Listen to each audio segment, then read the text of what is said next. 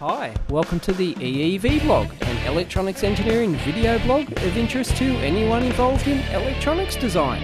I'm your host, Dave Jones.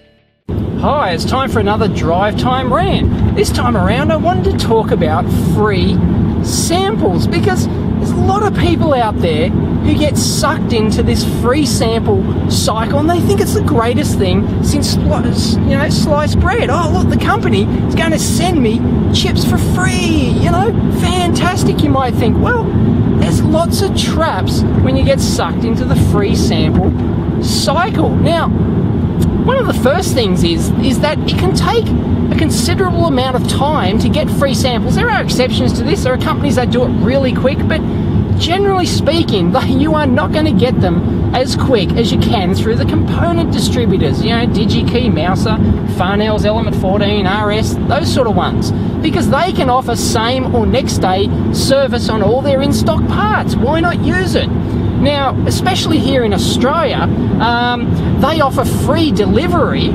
on anything, regardless of the order size. So you can just buy one chip for $2 and they'll courier it to you next day for free. It's fantastic. Why would you bother with free samples, really, when it only costs you a couple of bucks? Don't be a tight ass. Now, one of the other major things with samples is that there's a lot of hassle as well, especially in places like Australia, where often you won't get the samples direct from the manufacturer. You'll have to go through the local distributor, and the local distributor gives you a third degree. They want to know what project you're working on, how exactly the part's going to fit in, how many you're going to want. You have to fill out a damn entire survey before you can get your free parts, and then they want to deliver it to you for, they want to, oh, look, I'll drop by and and we can talk about your project and if we can help you with other parts. No!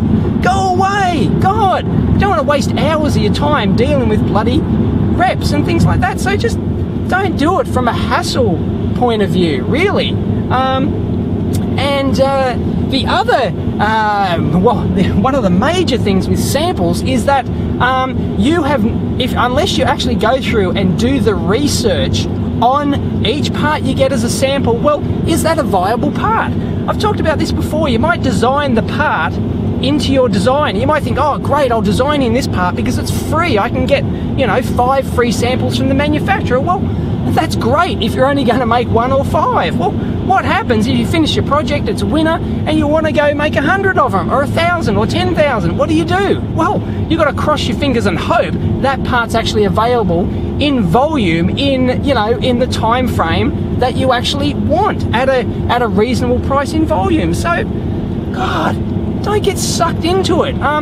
As I've said before, a lot of a good lot of the design process is actually selecting the right part, and if you bypass in terms of price, volume, availability, compatible footprints, all sorts of things, if you bypass all that and make your decision based solely on whether or not you can get free samples, well, you're gonna come a gutser, okay? And that's Australian talk for you're gonna come undone basically down the track. There's gonna be a catch which is gonna get you. So don't fall into the free sample cycle.